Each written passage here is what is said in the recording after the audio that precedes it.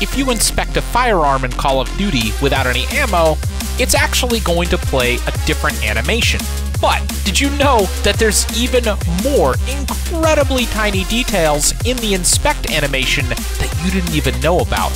If you can guess what that is, let me know down in the comments, and of course, as always, if you like content like this, make sure you press that subscribe button.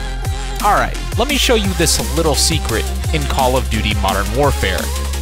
In Call of Duty, you have the ability to actually change the type of ammunition that you have loaded in your firearm. Everything from armor piercing to even hollow point. But did you know that if you change the ammunition that you have in your loadout, and then you press the Inspect Firearm button, did you know that there's actually different 3D models for every single type of ammunition that you could possibly have loaded? Pretty cool, huh?